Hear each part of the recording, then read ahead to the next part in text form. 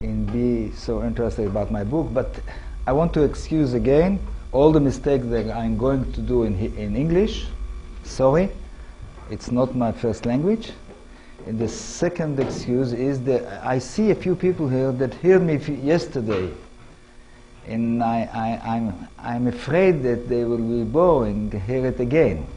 I will try to change a lot of things, okay? That the people that were yesterday will not be too much tired with my explanation, description of the Jewish non-people. Now, as Bertel told you, I'm teaching history in the Tel Aviv University. Jewish history is not my field.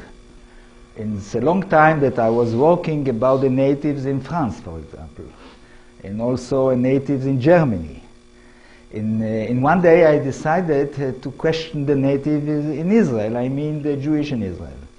And this is the book, this is a product of my questioning the Jewish present in the history.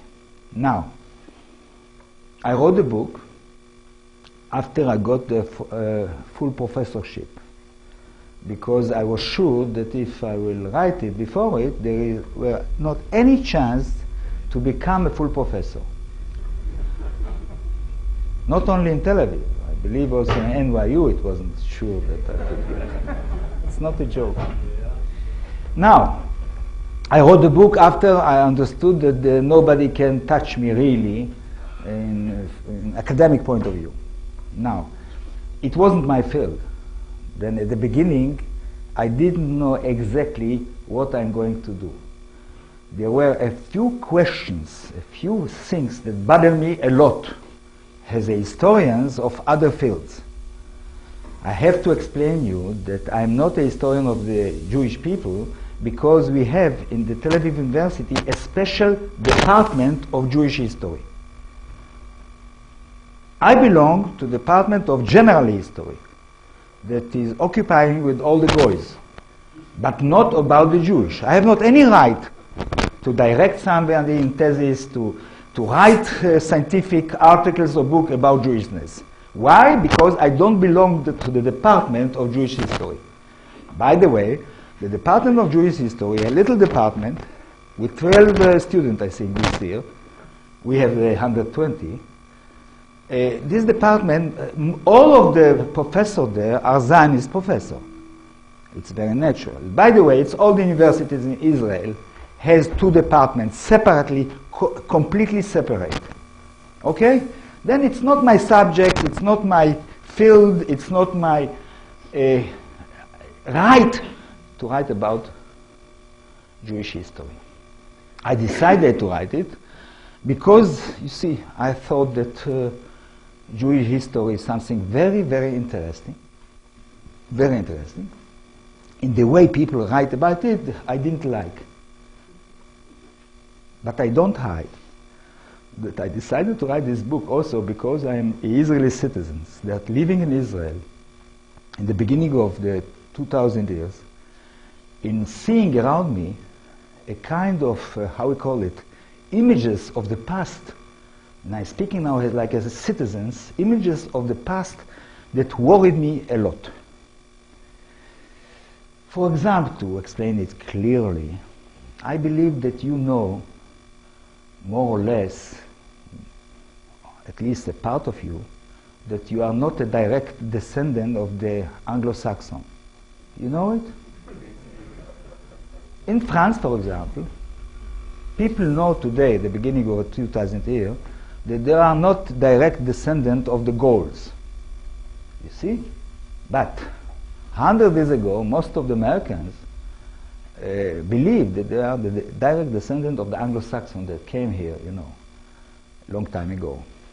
Now, this is very interesting, between Israelis, 95% or even more are sure that they are the direct descendant of the people of the Bible. But it's not only the Israelis. I think that the Jew, most of the Jews in the world, at least in the Western world, are sure also that they are the direct descendant of the old Hebrew. even in this room, I believe, there are people that more or less think that they are, you know, the children, not of God, but of the Bible, no? I started to write a book because I have questions around the concept like what is a people, what is a nation, what is nationalism, what is a nation state, and other things. By the way, the first chapter I'm dealing with this concept. Then if somebody is starting to read the book, you can jump on this chapter. It's the most abstract, most difficult. And I didn't succeed in this chapter really to be simple as the rest of the book. Okay? Don't be afraid, this chapter is difficult. Jump on it, and then it becomes much more narrative. You see, it will take you forward. Now, starting with a simple thing, with a concept like people. Yes? It's not a scientific term. But what we mean usually when we say American people. Most of you belong to the American people? Yes, no? No, you come from Israel. No. New York is my country. Okay. No, it's you know, it's very interesting. The people started to decompose in some way in the beginning of the new millennium. But you know, using the word American people, French people, Italian people. See? It's useful. What we are meaning by saying Italian people?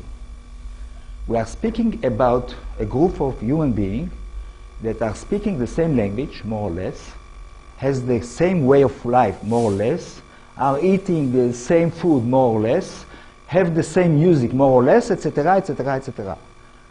Practice a norm, culturally practice a norm, common to this society that we call Italian people. If it's true to use Italian people, French people, German people, American people, how can I use the word Jewish people?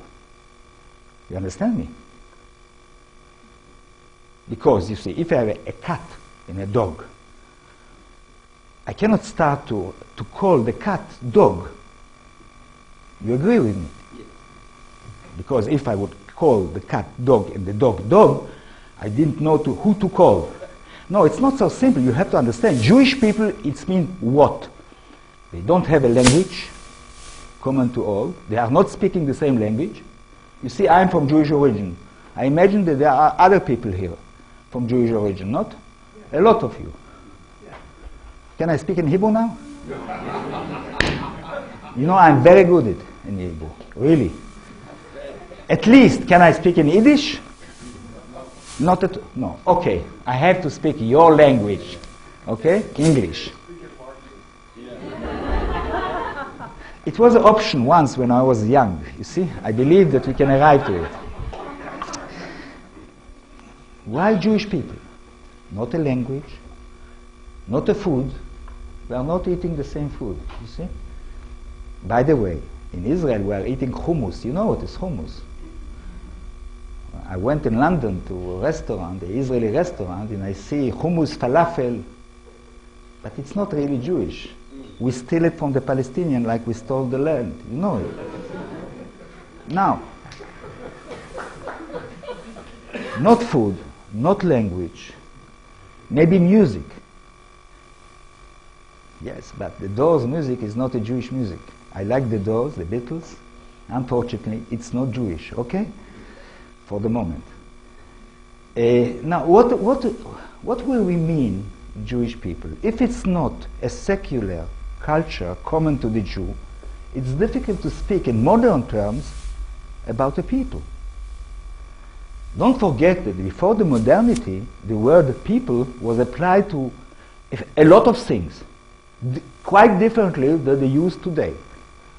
All the Middle Ages, the word people was applied to a religious group, like the Christian people. You heard about it? God's people in England. Very common to speak about God's people. The Englishmen were the God's people, you know? Peuple de Dieu for the French. I mean, the word people design religious group. In the Bible, the Hebrew Bible, has other connotation, but not the modern connotation. You understand me? Then why Jewish people? There is other reason why to use the word Jewish people. This deep belief that the Jewish came from the same origin. They came from where? From Palestine, no? 2,000 years ago, the Romans expelled the Jewish from Palestine. And they started to wander in the world, create a diaspora, arriving to Moscow, making a U-turn, return to their land in Palestine, Israel. This is the kind of way that I studied history from the beginning till the last year. 10 years ago, I believed that the Jew, me, as a Jew, I'm a descendant of these people that were exiled 2,000 years ago.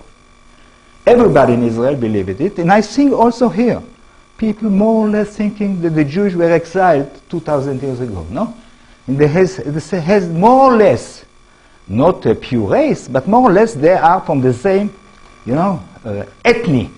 ethnos, okay? I started to write the book after thinking about concept from the beginning. I think that the Jewish have not exactly the same origin, and I didn't understand why I have to continue to use the word Jewish people. And I thought that Jewishness is a religion, first of all, a very important religion in the Western world. When I started to speak with my students about it, it wasn't so simple. But we are a Jewish people. How come? The first basic in the 19th century to create a Jewish people, the first basic was the Bible. I noticed that the first part of the 19th century, Jewish first historians in the modernity in the 19th century consider Jew as religious community. Only in the second round of the 19th century appeared the first historians to use Jewish people in a modern sense.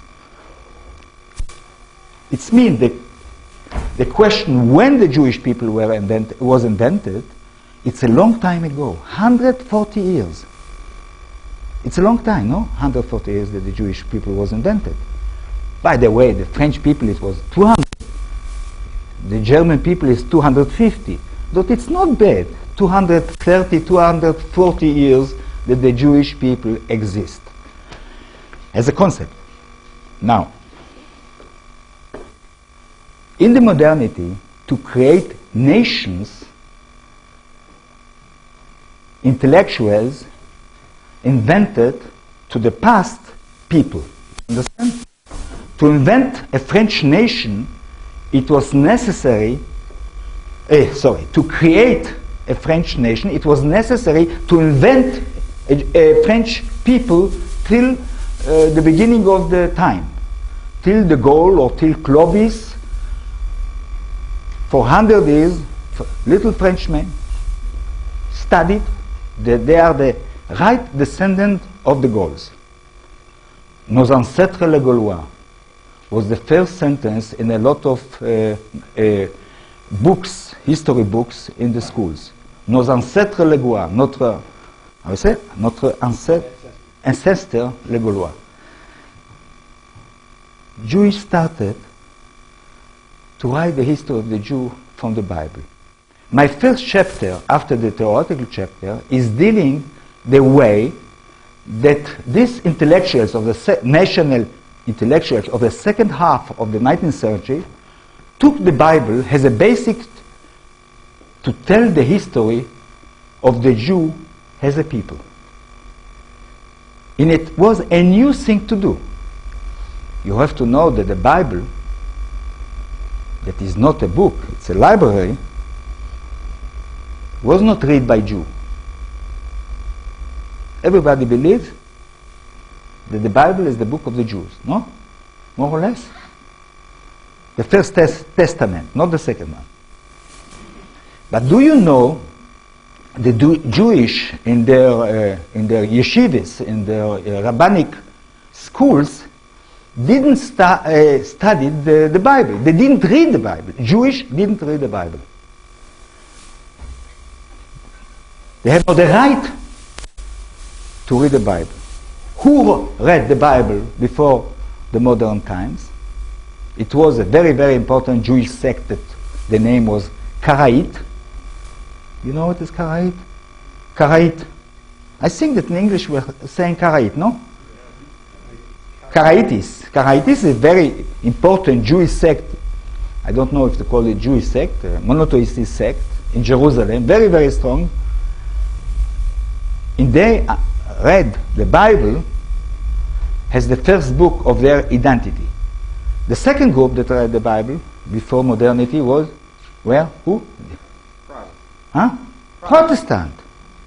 They jumped on the Bible as the beginning of their religion, because they are the really children of Israel, you know, the Protestant. You know it. I believe that there are people here, really children of Israel, from Protestant origin, no? I don't see very clear, but I believe. I don't know how to define somebody that is a real Protestant.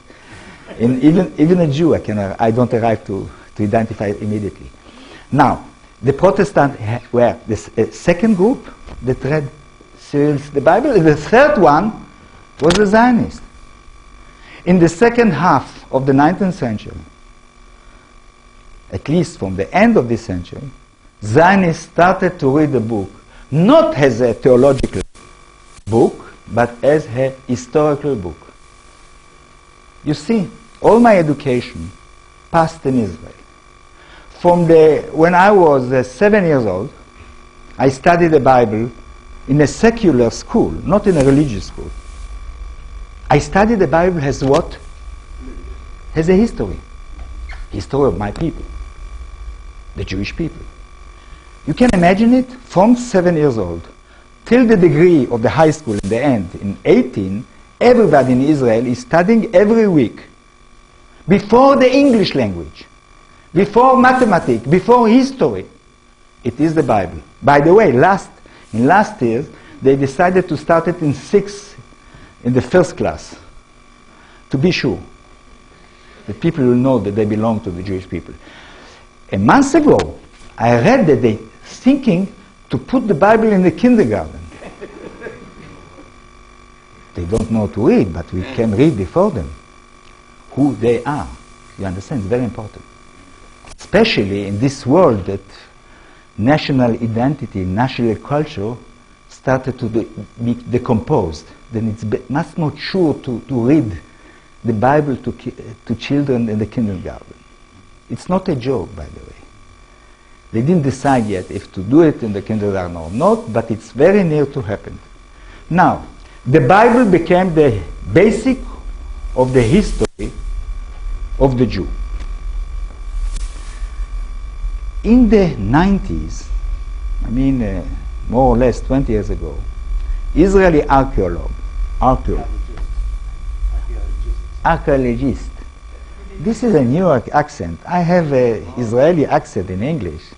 Any archaeologist, okay? Israeli archaeologists, the good Zionists, started to discover that a lot of things in the Bible, most of the things in the Bible, are legend and has not a real historical basic. I will not come in too much, but because if I'm telling all the book, you will not buy it. By the way, you can wait to the paperback, no? Not to, okay. I'm used to buy always paperback. No, but I'm sorry that I said it. Anyway, Israeli diggers of the land of Israel discover that the exodus, the famous exodus of the Jew, exodus of the Jew, going out from Egypt, didn't happen. The exodus didn't happen. It's terrible, no? You know why it's terrible? Very difficult for everybody? There is Pesach. You know what is Pesach? In this holiday, very important Jewish holiday, you can imagine that exodus didn't exist. Why to make this holiday in Pesach? Now, not only the Exodus, by the way, there is a lot of reasons that were proved the Exodus couldn't be. In my book, I come into details, but you have to understand the Exodus supposed to be the 13th cycle before Jesus Christ. Okay? 13. In that time, the Egyptian Empire exists also in Canaan. Then Moses took out the Jew from Egypt to bring back to Egypt. Because Canaan was Egypt. You understand that? The David and Solomon kingdom didn't exist. It was a little teeny kingdom around Jerusalem of David, maybe. But it's sure that it wasn't a kingdom unifying Israel and Judah together, great one, like it's described in the Bible, that is telling in the Bible. Anyway, the Bible lost a lot of credibility because of our archaeology in Israel. I started the book trying to confront the all the new document about the Bible with the Zionism, the way that they constructed the Jewish national history. And I wanted to finish with it, to make a little book about it. And I remember the day that I started to become interested in another chapter, very important, of constructing the national consciousness or national memory of the Jew, and especially of the Israelis. It was the exile. I'm sure that a lot of people sitting here are sure the Jews were exiled from Palestine after the revolt of 70, after the destruction of the Second Temple. No? Jews were exiled from this. Everybody knows it in Israel, in New York, especially in New York. No? Sorry? You know, some people say that the exile happened in 70. The others say that the exile started in 135 in the revolt of Bar Kokhba.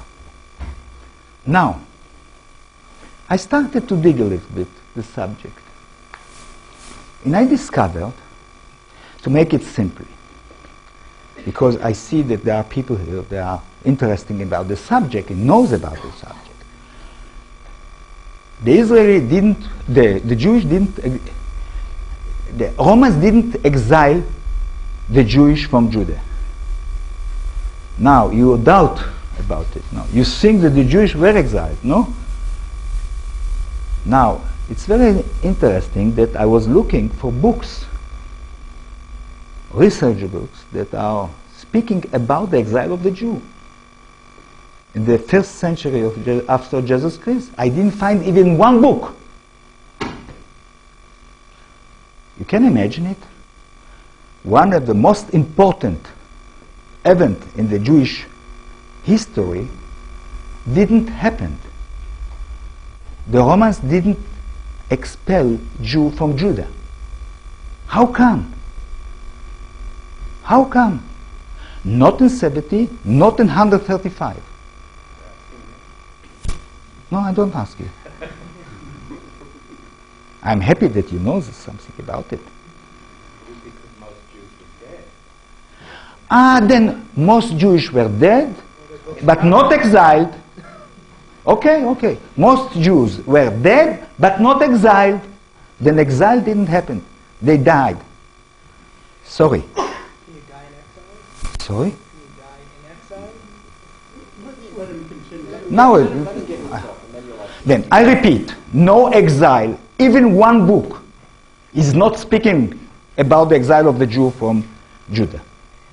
Now, in the population, in the collective memory, even on our money in the pocket, it's written that we were exiled. We, the Jews, were exiled from Judah. You know, we have the 50 shekels. It's not $50, it's $10, I think, no? More or less. Our $10, there is the inscription of Agnon saying that we were exiled from Jerusalem, from Judah, by the Roman, by Titus. in everybody in Israel is sure that we were exiled from Judah. In Rome, there is a gate that you see there, the menorah, you know, the menorah, with people holding the menorah. When I was a child, in my textbook, it was written, in this gate in Rome, you see Jewish holding the menorah going out to the exile. 3 months ago, our Prime Minister, Bibi Netanyahu, went to Rome to meet his friend Berlusconi, a good friend, by the way. After meeting Berlusconi and all the girlfriends and all this, he came to the gate. No, it's not a joke. He came to the gate. He took a photo with the gate like this, and it was written in the journals that he is standing near the gate that showed that the Jewish people were exiled from Israel, from the land.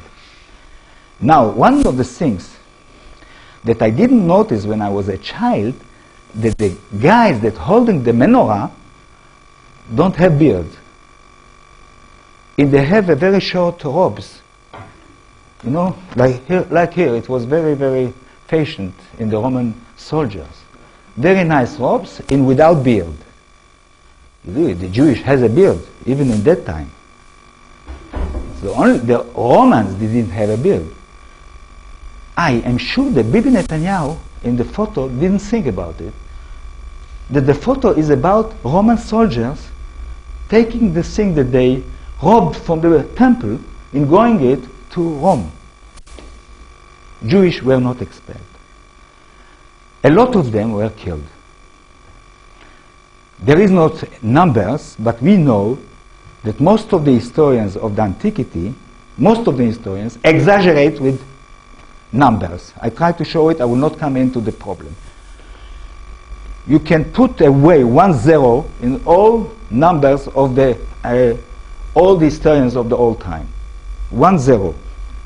No, mister, not Shoah after the revolt. You know why? Because 65 years after the revolt of Bar Kokhba, Judah became the place, the basic of one of the achievements, the most important achievements of the Jewish tradition, of Jewish, ideologically, a Jewish religion. I'm speaking about the Mishnah. You heard about the Mishnah? A part of you, Mishnah. Before the Talmud, Mishnah, Mishnah, not Mishnah. The Mishnah. It was written 200 years. 65 years after the Bar Kokhba, one of the most achievement of Jewishness was produced in Judah. Okay? And there is a lot of material today to show that even if the revolt was very, very difficult of Bar Kokhba, this fanatical revolt of Bar Kokhba, very quickly, in one generation, the country became flourished even before. That if the Jews didn't exile, what happened? 2 questions were put before me. What happened with the population plus? What happened with the Jew? Because they were not exiled, first of all. And how come there are so many Jews in the world? You understand me? Now, what happened with the Jewish in Judah? In Palestine, because we have to say Palestine after the Bar Kokhba revolt. What happened with the Jewish in Palestine after the revolt? What happened with the Jewish during all these years? How come that the Jewish disappeared from Palestine? You have an idea? I have. I started to look, and I found in the writings of the first Zionists the answer. You don't know, I imagine, a lot about the first Zionists. For example, Israel Belkind. He's the first guy, before Herzl, that has a Zionist arrived to Palestine. Israel Belkind. You don't know the name. But you know David Ben-Gurion? No? The young don't know who is David Ben-Gurion? David Ben-Gurion. David Ben-Gurion. No, in New York it's David Ben-Gurion. No? You know him. David Ben-Gurion, with his friend Yitzhak Ben-Tzvi, wrote a book, a very important book about Palestine in 1919. By the way, it's very astonishing that they wrote it here in New York. They were exiled, by the way, by the Turk. And they wrote a fantastic book about Eretz Israel, the land of Israel. They are the first one that started to use in modernity the word Eretz Israel. Because all the Zionists call it Palestina, you know. In this book, they gave the answer that I was looking for. They knew, and they write, it's a mistake to think that the Jews were exiled. The Jews stay in place like all the peasants in the world. And the peasants in Eretz Israel, the land of Israel, are the direct descendant of the old Jew. If you don't believe me, buy the book. I quote Ben-Gurion, I quote Ben-Tzvi, I quote Belkin to show at least till 1929 the most important Zionists believe that the Arabs there, the natives, are the real descendants of the old Jew. Astonishing, no? Bizarre, say in French. You see, they try to make the picture of the Israeli people differently than later. They were a minority as settlers, and they wanted to recuperate the Palestinians as a part of the Jewish people. They spoke and they write about the Arabs in Palestine as a part of their flesh and blood. I mean, they had a concept that we need a same origin to become a people, but they consider the Arabs in Palestine as a part of their flesh and blood. Till the first Arab revolt in 1929. Suddenly they discovered that the natives don't want to be a Jew. There was a problem. By the way, I'm thinking that it's pity. Huh? If they accepted to be a Jew, it was differently now. Huh? We could have as Prime Minister Azmi Bishara, maybe, I don't know. Or Ismail Haniyeh, the Prime Minister of Israel, who knows? Anyway, when I tried to expose this idea before a lot of Arabs, Palestinians, they didn't like the idea that they are the descendant, direct descendant of the Jew. Especially the Hamasnik. Huh? It's not a joke, by the way. They didn't accept it so well. Anyway, I think that Ben-Gurion was right. It's one of the points that I accept his ideas. I mean, he exaggerated a little bit because he wasn't a serious historian. I don't think that the Palestinians are the direct descendant of the old Jew. You know why? Because every conqueror passed there in this area and left his seeds in the place. They are mixed like most of the peoples in the world. I try to convince them that they will not start with the mythology, national mythology, that they are the real Jew. It will make a lot of problems, you see, diplomatically. And it's fantastic. You can imagine to write a script about this? Yes. A family of Hamas discovered by the DNA, for example, that they are the old Jew. Now, the second question was, if the Jewish were not expelled. By the way, I think that the Palestinians are not the direct descendant of the old Hebrew, but I think that the chance that the Palestinian in Hebron will be a descendant of the old Jew, it's 1,000 times more than me. I mean, I think that the chance that he is a descendant of Palestinians is much more than most of us here. Jewish and not Jewish. Now, what happened? In the beginning of the 7th century, the Arabs arrived to Palestine. Jewish and Palestine exist till this time as a majority, more or less. A lot of them become Christian. but not all the population. It was a resistance, a very strong resistance to become Christian. You know why? Because a lot of people has a problem with the Son of God. You know, it's a kind of coupure. You know, Christianity and Jewishness are very far from the theological point of view. It was very difficult to admit that the grace was descendant to the land, to the earth. You understand me? It was very difficult for Jews to become Christians. But with the Islam, coming the Islam, it was a happiness. This is the reason, for example, that I cannot support now, when I'm living in Paris a little bit, to hear notre civilisation judo-chrétien. You know, today everybody is speaking in Europe, we are Judo-Christians. You hear them? Very popular. I don't understand. No, it's a very nice formula, but I read that they didn't use it, the French one, in the 40s. It was nice, 1940, I mean, to become a Judeo-Christian before the Germans.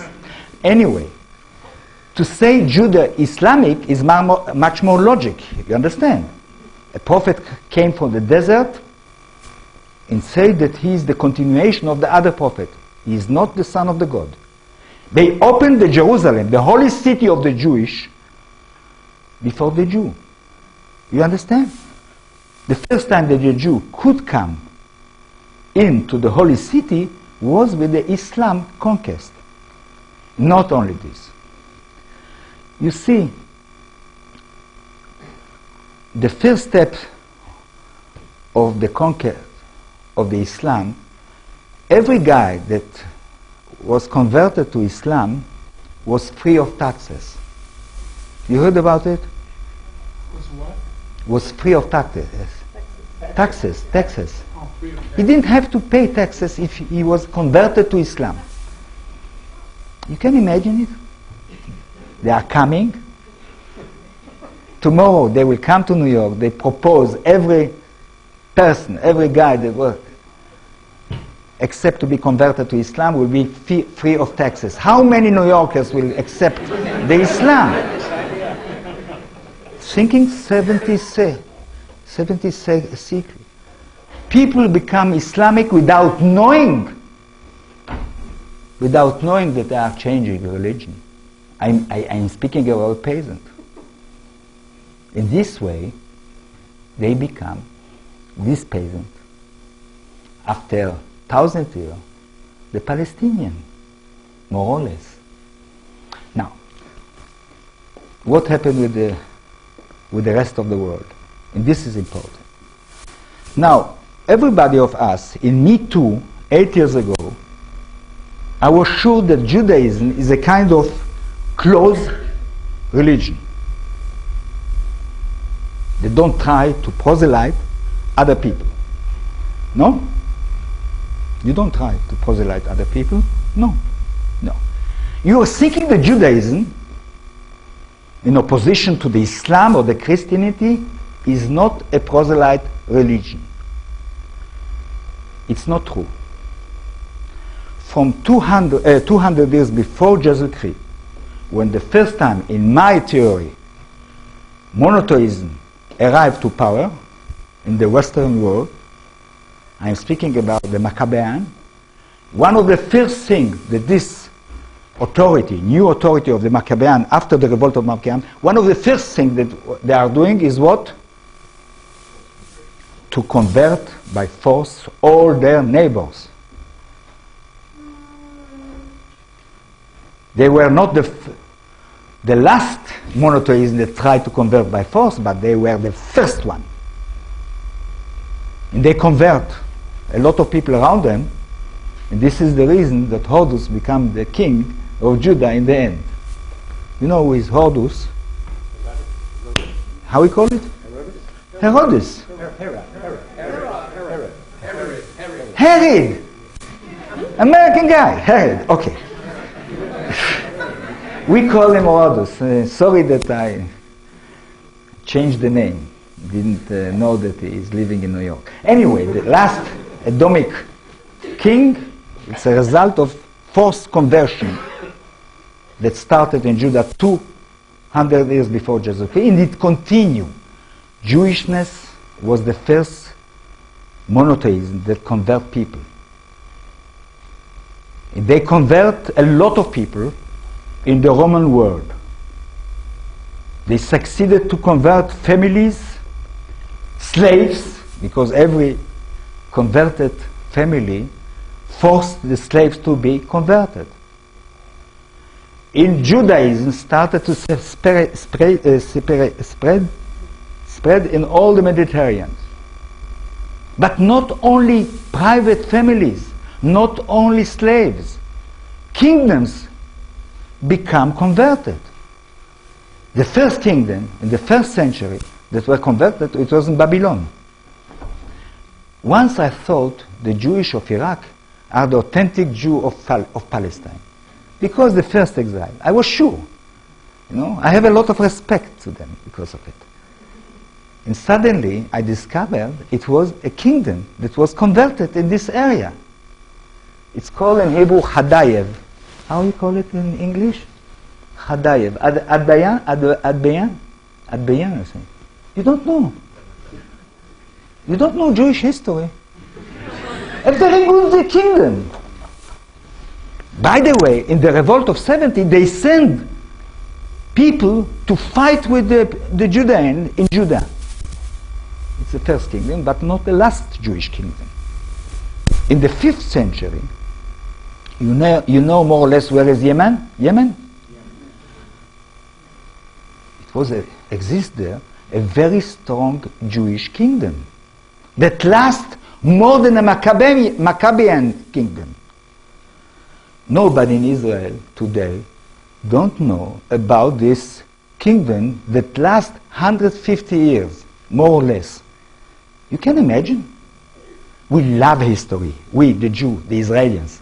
We don't know, we don't teach about the Jewish kingdom in the 5th century. You know the Jewish Yemenite? The girls are beautiful, no? Handsome, no? Especially the hairs. How we call it? Curly hairs. It's very nice. I like it very much personally. The curls of my student from Yemenite origin. But these curls didn't come from the wind of the Red Sea. You understand? The third kingdom was in North Africa. But, Judaism became very, very popular in North Africa. It started with the Phoenician. It's continued with the Berber. And we, the Jew, was the last fighter against the invasion of the Arabs of North Africa. Who is new? Us, the Jew. It was a queen, a very important queen. The name of this queen was Da'iyya el-Kaina. She was the head of this military force that tried to resist in the name of Judaism against the Arabs that came to North Africa. Most of the Jews that came from North Africa are the Berbers. They don't like the idea.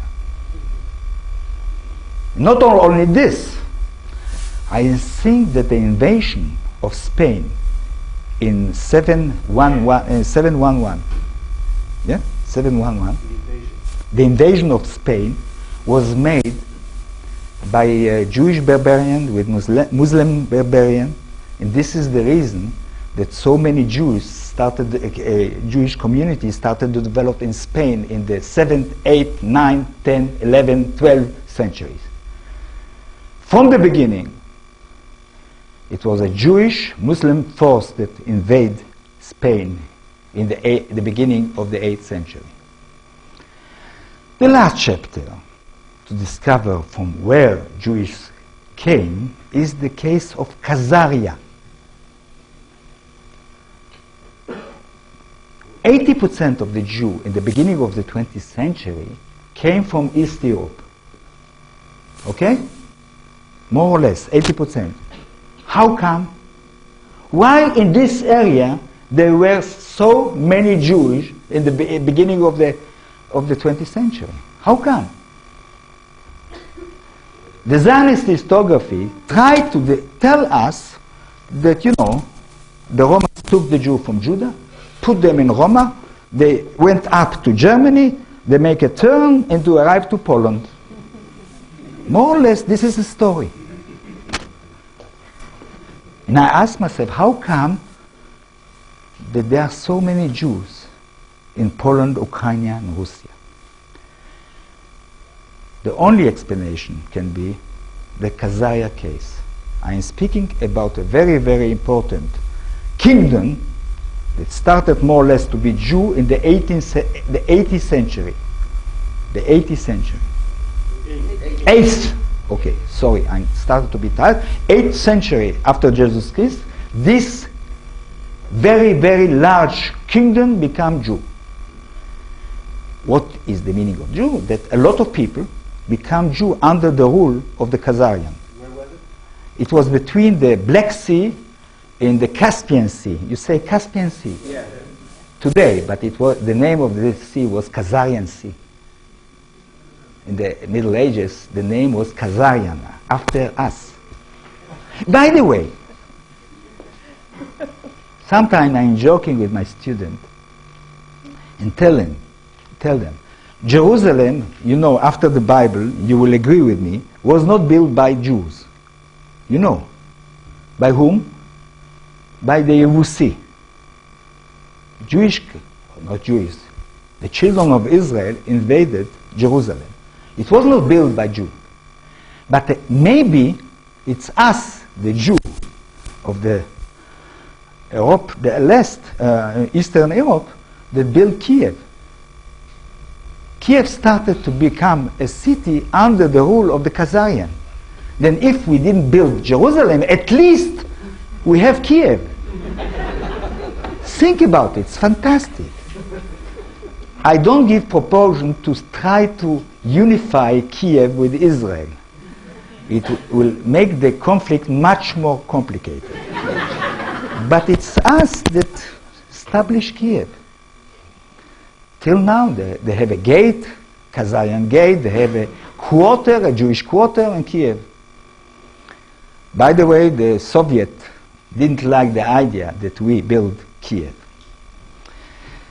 Now, you know, till more or less the 60s of the last century, most of the Zionist historians accept the thesis that this massive presence of Jew in Europe, Eastern Europe, came from the Khazarian areas.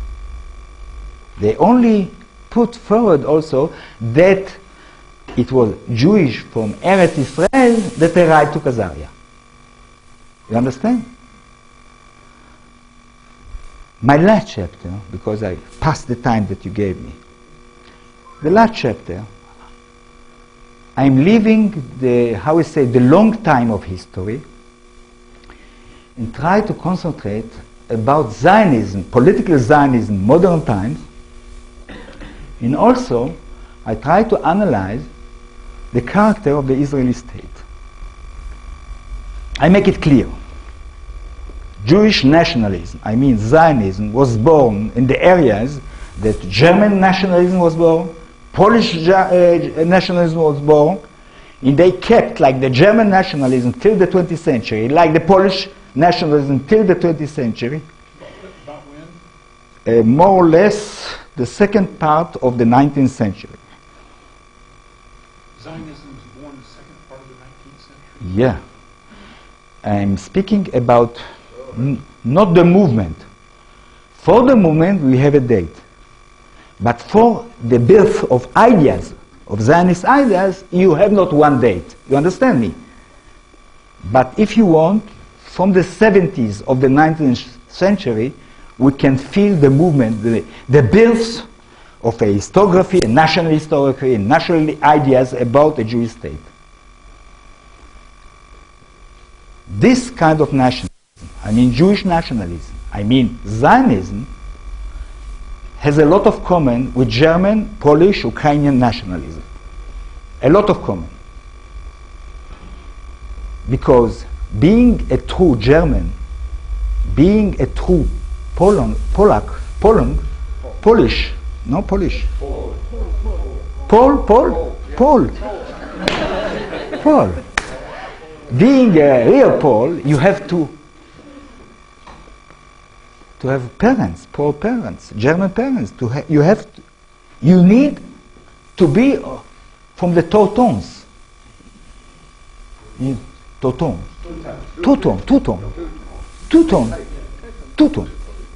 No? You have to be a Teuton, a real Teuton. You cannot become a German like you become American, like you can become a Frenchman. You have to born to be. Jewish nationalism has this characteristic that you cannot become a Jew, nationality. You have to be born by a Jewish mother or to convert, even if you don't believe in God. True or not? There are a lot of people that are converted here in New York without believing in God.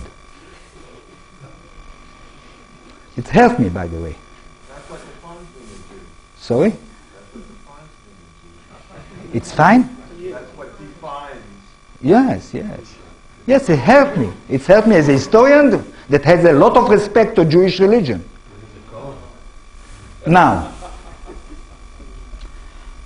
Israeli state started in 47, 48.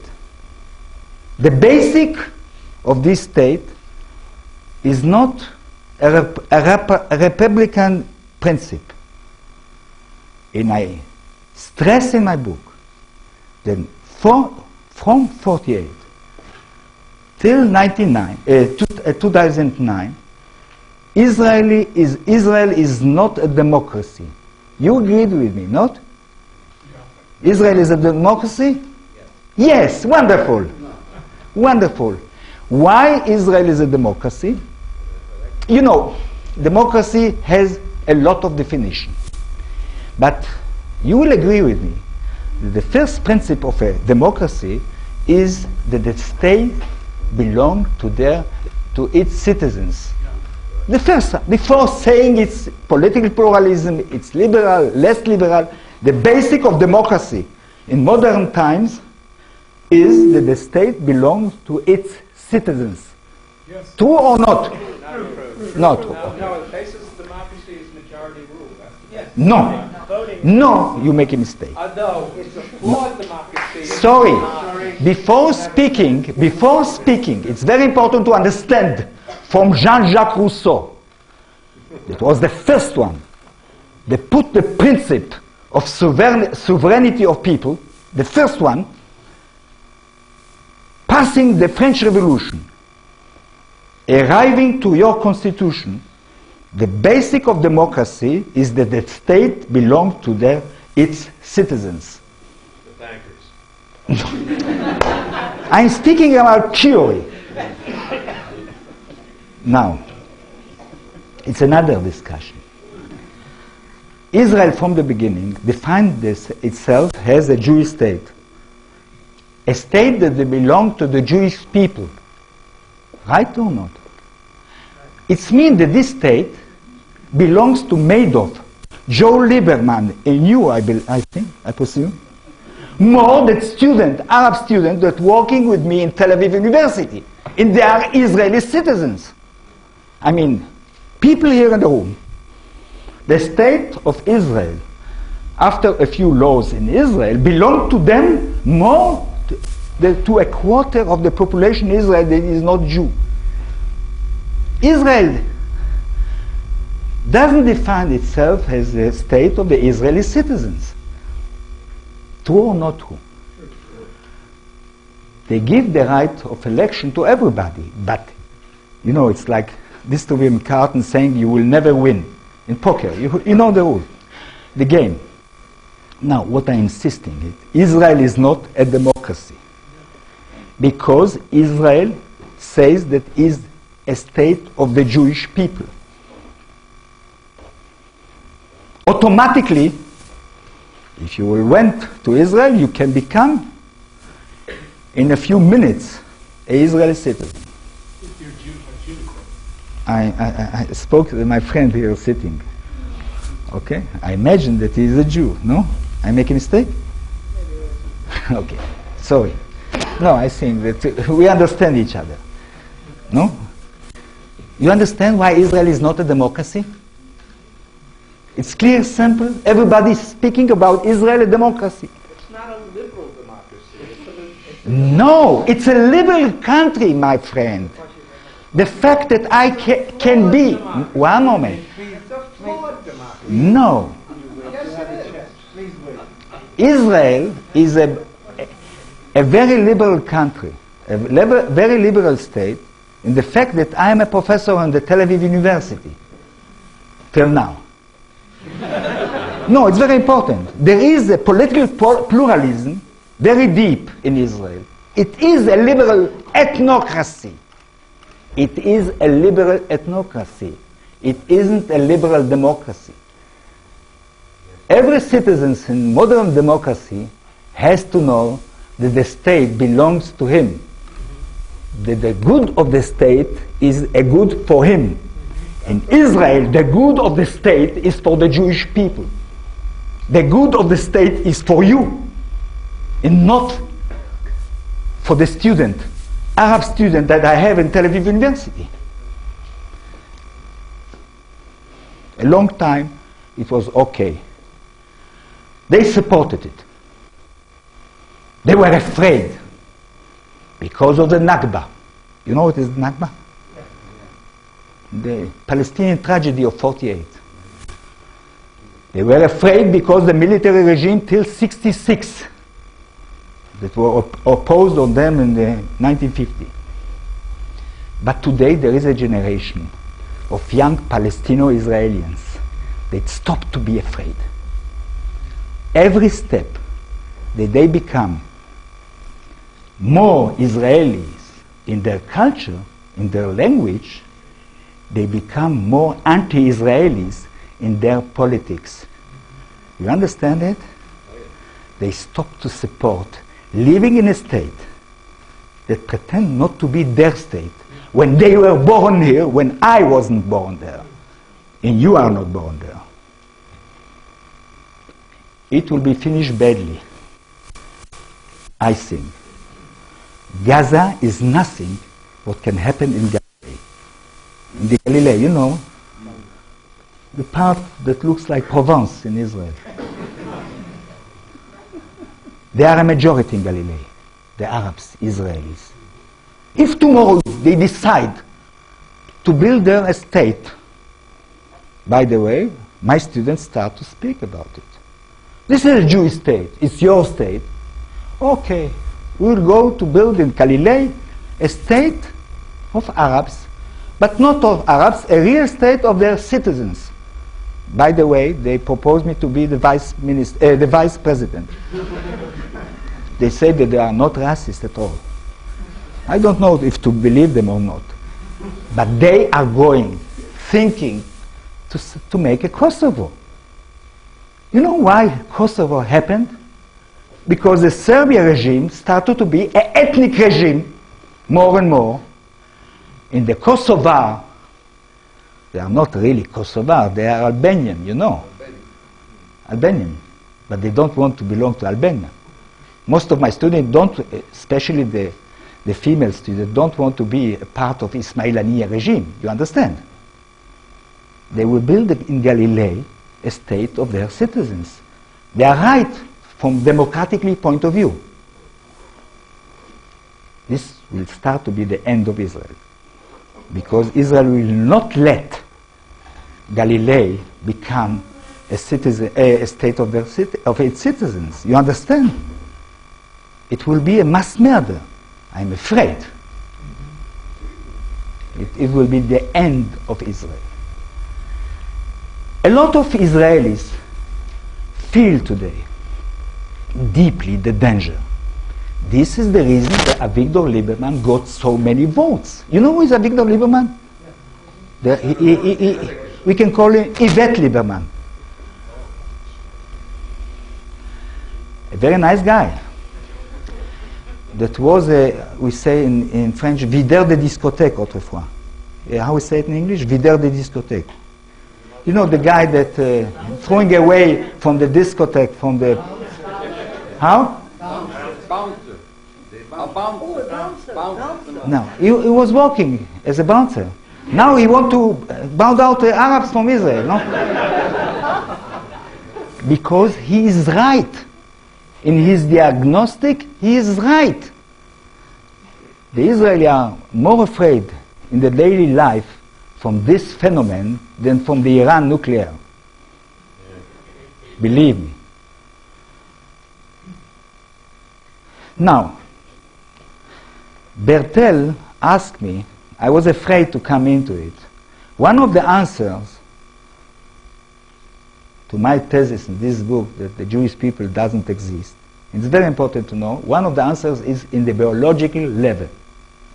You know that my university, there is laboratory that are looking for a Jewish DNA. You heard about it? No. They found it, yes.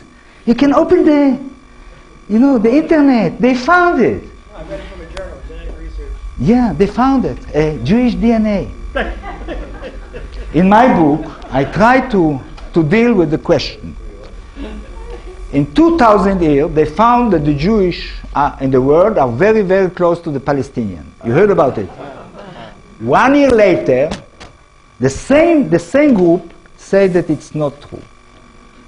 It's not the Palestinian, our brother. It was before the Intifada, by the way. They discovered that the Jewish and the Palestinian are very, very close from the DNA point of view before the second Intifada, in the 90s when it was a peace. With the Intifada, the same group changed the conclusion, the biological conclusion, and said that Jewish are not close to Palestinian, they are close to the Kurd.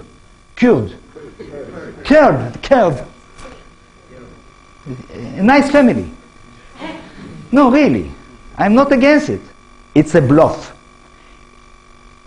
I cannot come to details because I want to know what is most important for you that I will continue. But one thing important is, in the internet, if you are looking, you will see that they call me the denier of the Jewish people. You know, it's very chic, a denier. It reminds you of something. There are denier of the Shoah, and suddenly came a guy that is denier of the Jewish people. It's very nice, but it's true. Not that I deny the Shoah, not at all. I am enemy of the deniers of the Shoah. But it's true that I deny not Jewish identity, not Jewish solidarity, not Jewish religion. I deny the Jewish people. Why? Because Zionism denied the existence of the Israeli people. Zionism, the Zionist colonization in Palestine, create two people. The Palestinian people and the Israeli people. I'm not always proud to the fact that I belong to the Israeli people, especially lately with the Gaza war. But Zionism succeeded to create a people, a nation there, a Palestinian one and an Israeli one. There is a language, there is a theater, there is a cinema, there is a literature, there is even a food, the hummus. But Zionism doesn't want to recognize the fact that they build a new nation. They treat these people, this nation, as a bastard, unglorious bastard. If I'm a denial of the Jewish people, Zionism is denial of the Israeli people and put in danger the existence of the Israeli state. Thank you.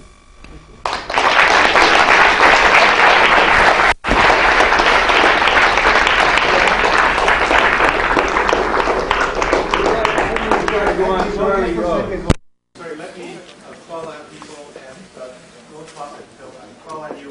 Please try to use your questions or comments. Yes. I wonder who has the option on the book to Spielberg, or how is it going to be translated into multimedia with the attention that it's received? It's going to Are they become. coming at you now with big contracts? They're negotiating the option for the movie. They come with contracts, not big contracts. Not big. Not big yet. You know, but there is two groups of filmmakers that ask me to try to make a film or a TV series with this subject. I prefer a TV series, you know, with every chapter has You a... should insist on being... It's not a, it's two groups now that try. I don't know who is the serious one. Okay. Yes. Me? No, the woman sitting. Could you speak up so they can hear you back? Louder, please. Could you stand up? I think that would. Yeah, thank you very much for your great talk, and I'm very interested in your book. One thing is about the democracy of Israel. I think that you can so that's an easy answer to your question about the Israeli democracy. And the second question, I was wondering what is your opinion about the boycotting Israel and especially Palestine? First of all, Could you repeat that? yeah. Question.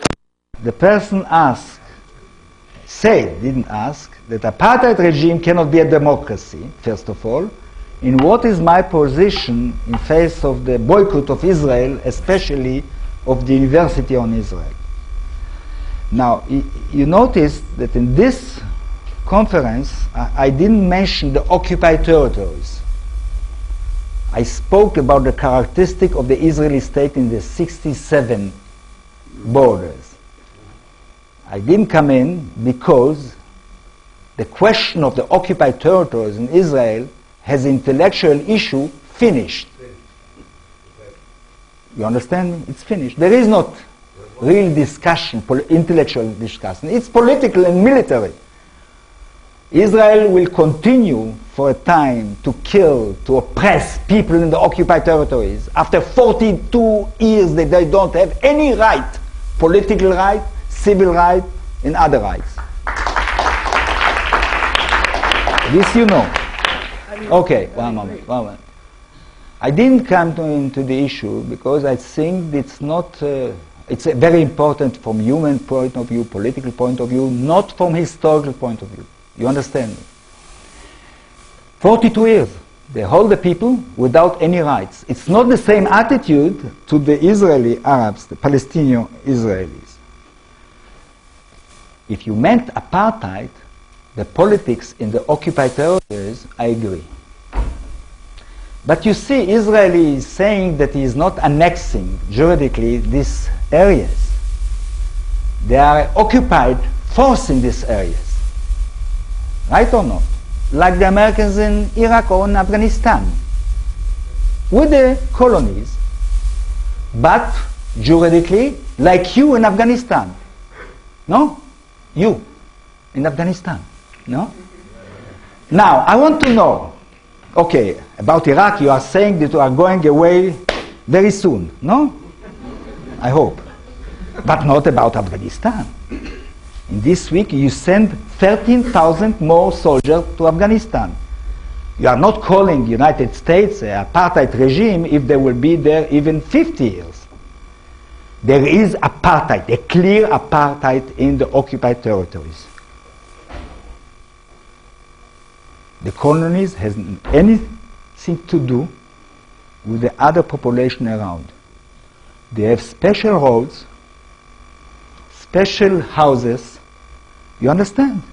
Completely separate from the population. They see the population when they come to build the houses. I agree that it is apartheid occupation. I agree also that there is a segregation in Israel. You know that we cannot marry non-Jew in Israel. You know it? One moment. Okay. You don't know? I can't marry a man here, so yeah, same thing. Wow, the same thing. I agree with you. We have to fight that you can marry the man.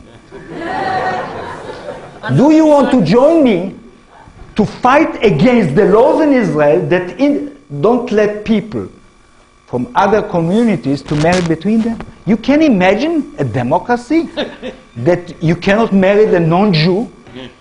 And by the way, it's not because of the religious, because of the Orthodox. It's one of the mistakes that a lot of people are doing. The decision to give the rabbis the right to marry people was taken in 1947 when the majority was of secular people, but not sure about their identity. They needed the criteria of the religious criteria to define who is a Jew, who is a not Jew. Then is a segregation in Israel itself, not apartheid, and you cannot compare it to the apartheid. I mean, speaking about the Israeli state. When I finished the question, you want to stop me with the most difficult question of boycott? Okay, stop me. Where will go? Stop me, it's better, it's better. I don't, you see. I just would like to point out there's lots of hands up so we can make your answers a bit short. Okay, I should be sure. You see, I'm not for boycott of Israel. Don't thank me. Fight against the racism in Israel. Don't thank me, mister. Now, one moment. I'm not for a boycott of the universities. And this is your question, because it will be a little bit paradoxal that a university that pay me to speak, even in New York, that I will boycott it. What is my opinion about pressure against Israel to go out from all the occupied territories? I accept everything. You understand? Any means to make pressure on Israel to go out from the occupied territories is legitimate in my eyes. Not killing children and women, but I'm speaking any other pressure is legitimate in my eyes to force Israel to go out from all occupied territories. Okay. I will stop with it. He asked me to be shorter. Forward. Excuse me. Here, you had a question? No, sorry. Yes. I have two questions. First of all, you mentioned the Palestinian students who are hoping for a democracy in Galilee. Why is it that they are not hoping for a democracy in all of the Palestinian territory, Israel plus the occupied territories? Why would they not call for a democratic state of all the people of the territory, including those who were exiled in the past who have the right to return? Why? Because they are clever guys. It's a difference between proposing to Israel to become a non-racist state or to propose the Jewish Israelis to become from a day to tomorrow a minority in their state. You understand it? Now, you wanted to ask what is my opinion to the one-state solution. This is the question? I could ask that too, yes. No, you asked this. You asked exactly this. But you are very clever and very nice guy. You didn't put the question to me. No, you see, I think that the one-state solution, this talkie in New York, ethically is very good. I hope to live in one state with the Arabs. Politically, I think it's not clever to put it forward as a political program today. A lot of students of mine understand. Other ones are for the one-state solution. I think that we have to concentrate all our force to troops from the occupied territories and to build two states for two societies. But the day that we arrive to throw out the Israelis from the occupied territories, it has to be the day to start a fight to create a confederation between an Israeli state and a Palestinian state, because we cannot live without Palestinian in the Middle East.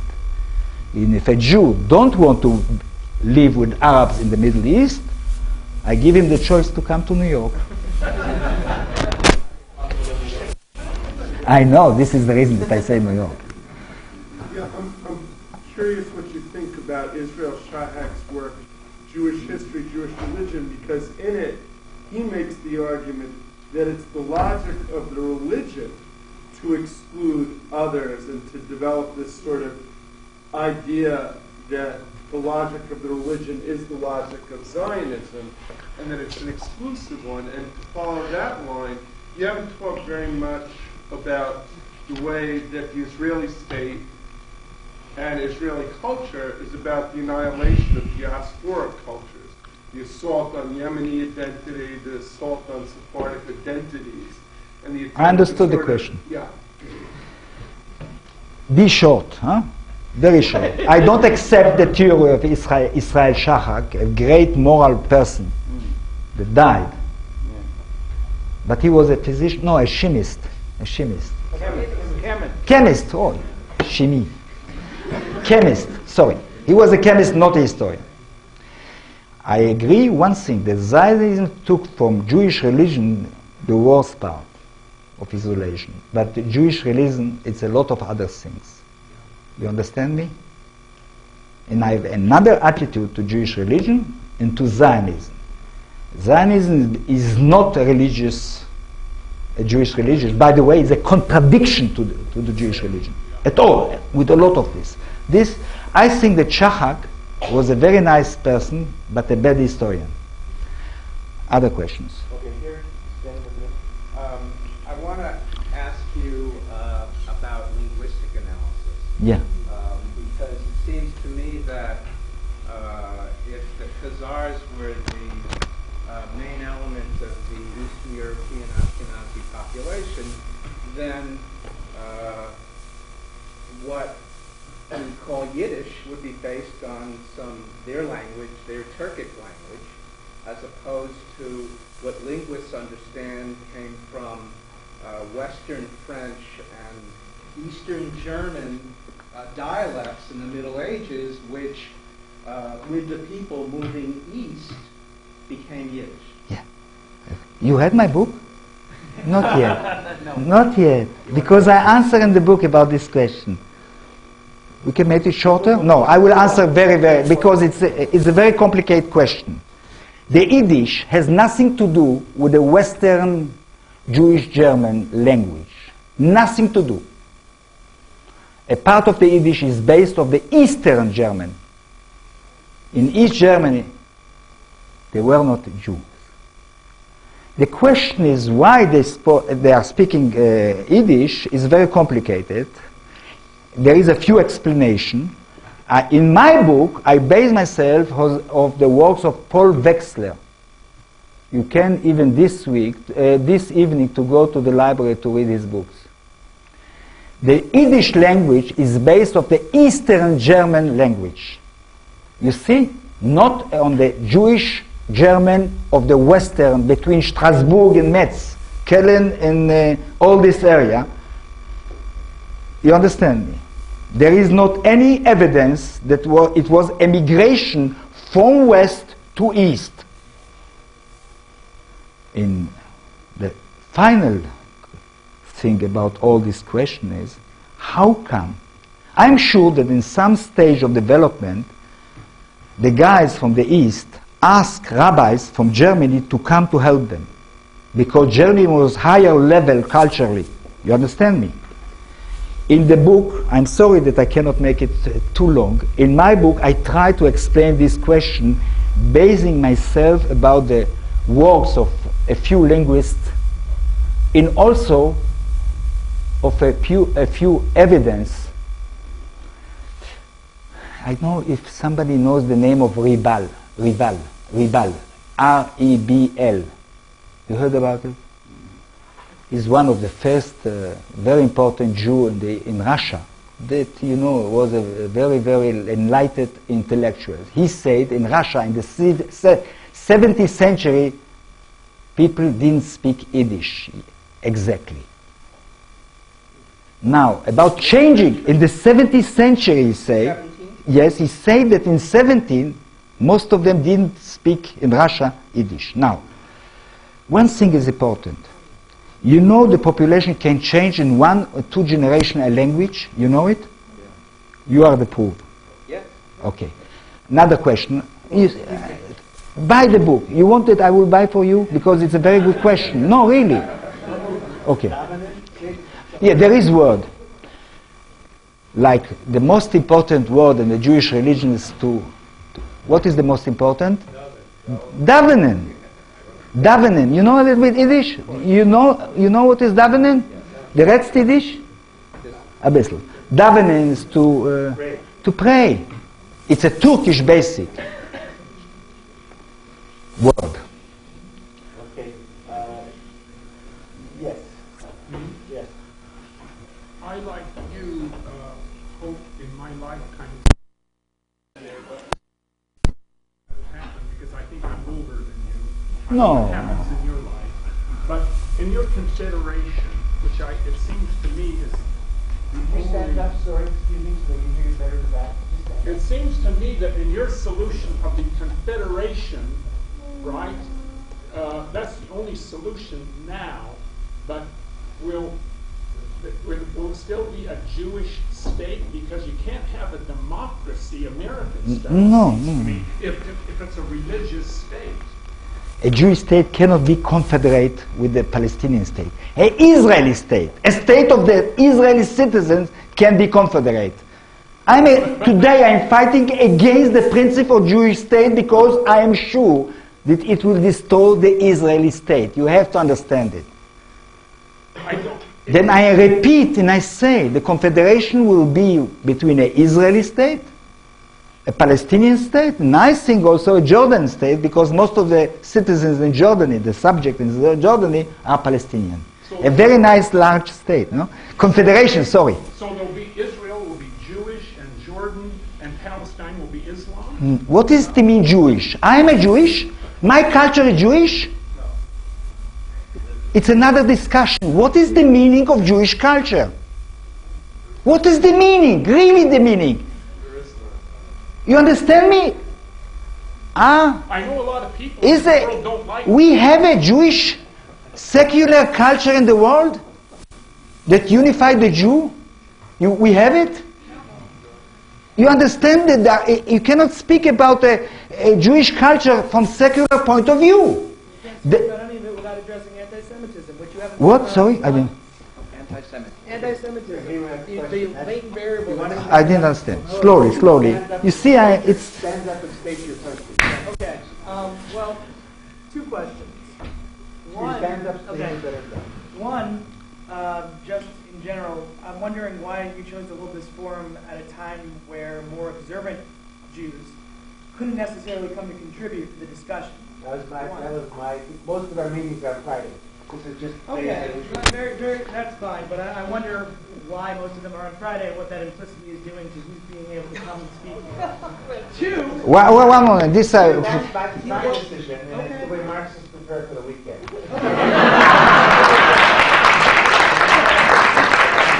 I guess Marx wasn't a very religious Jew, is what you're getting at. Two, how do you feel this discussion adds to continuing discussions of the reduction of racism, anti-Semitism, and addressing issues such as Jewish self-hatred, which has been addressed by multiple authors? My most interesting read thus far is by Sander Gilman. What is the question, by the way? What you asked me? I'm asking, how do you think this discussion is impacting the way people view discussions about surrounding racism, anti-Semitism, and the resolution of these problems? Okay. With the things that you heard this evening, by the way, yesterday it was meeting also on the book. It didn't come. The Brecht Forum organized the evening. It wasn't Friday yesterday. Mm-hmm. Did you have a lot of people come who were observant? Yesterday? No, because you didn't come.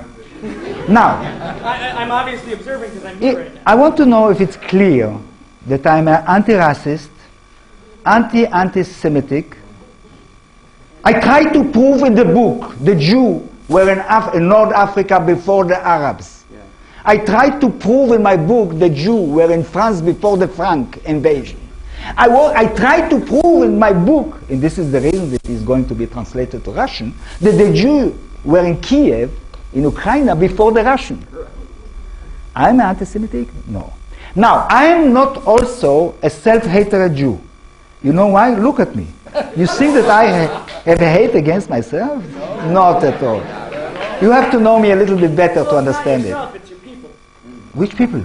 The Israeli people? Jewish people, the culture. But it doesn't exist. How I can hate something that doesn't exist?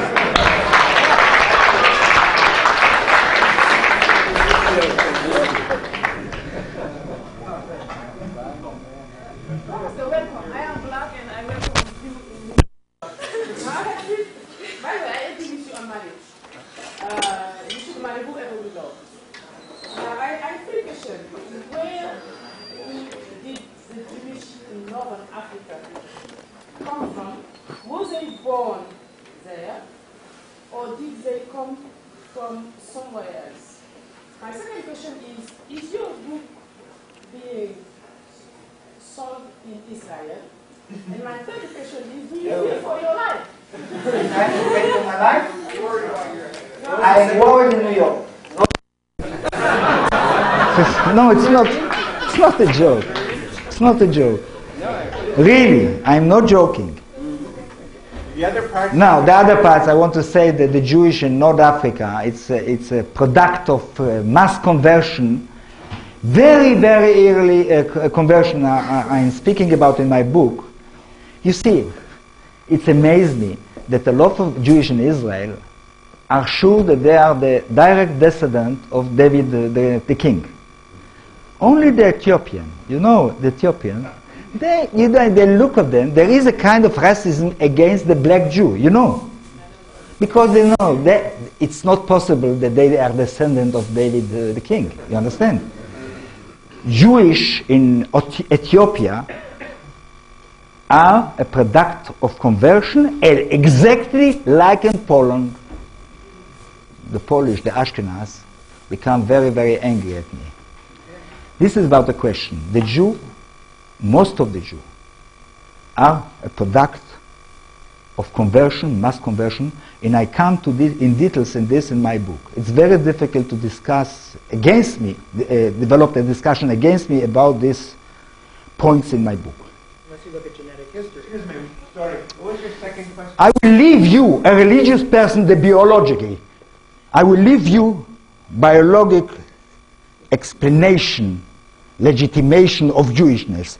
I think that it's a shame for a Jew that was born in the 20th century. We are all born in the 20th century. It's a shame for a Jew that was born in the 20th century to base his identity on biologic. Now,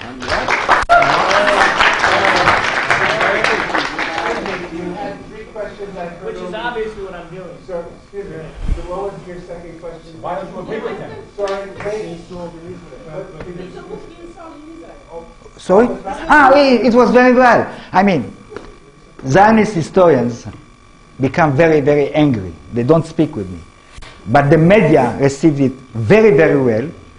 And I was in the list of the bestseller for 19 weeks. You see, it's not bad for a very difficult, boring book like my book. No, really. It's not it's not a thriller. And also in France, it was sold very, very good, you see? Okay. Thank you very much for the presentation. I'm wondering why you say that the Jewish state, as it's presently constituted, is for destruction. A state doesn't go by justice, it goes by power. People like Lieberman have the power, and they're gaining more and more power, as it seems to me. We can't predict the future, but why can't they simply eradicate? I will tell you. You see, to predict the past. But from time to time, no, I make an effort to predict the past, you see. All this book is imagination, you see. Now, the question, I'm not a prophet. But I know the stability of the state that is based on ethnic principle is a very weak state. The contradiction become more and more strong. I see it before me with the young Arabs in Israel. You understand me? Gaza, Jenin, is nothing what can happen with the Arab Israelis when they will decide not to accept the Jewish state. Now, why I'm sure about it, not only because of Kosovo, because I think something miraculous happened in the modern times. People are thinking that the state belongs to them, even if it always not belongs to them. But to give the illusion that the state belongs to you, it's a principle of modernity, political modernity. The principle that the people are equal before the politics, before the sovereignty, is a principle of modern politics. Yes or not? You understand me? You don't have this principle, you are condemned in the state, like other states in the 20th century, that was ethnic state and not democratic state. I don't make analogy. I was thinking about Sri Lanka. Okay. Any other questions? John, you stand up.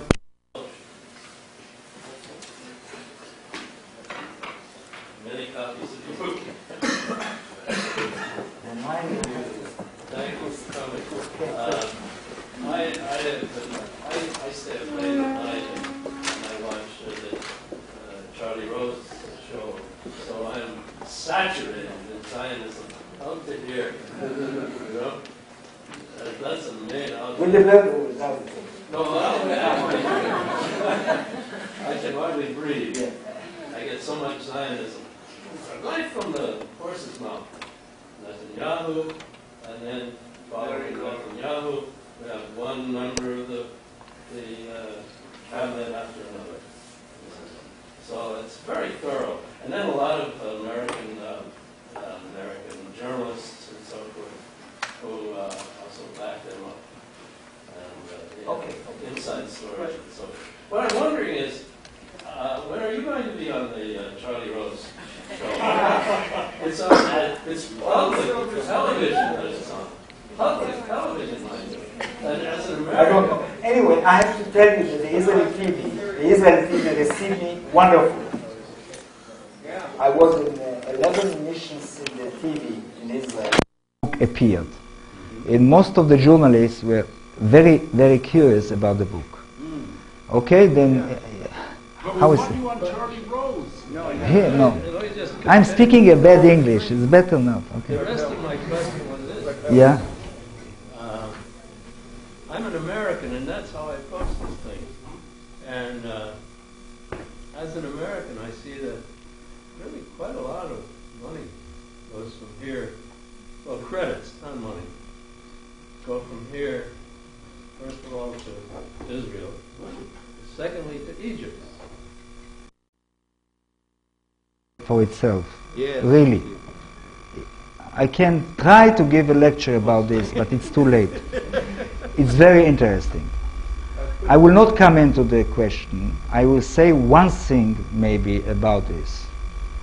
The destiny of Israel, the destiny of the area, of the Middle East, depend a lot on you, Americans.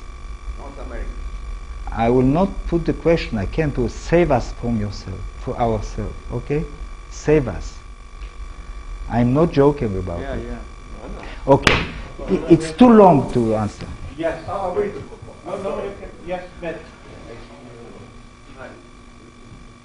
You said before that we are an American nation as opposed to the Jewish nation of Israel.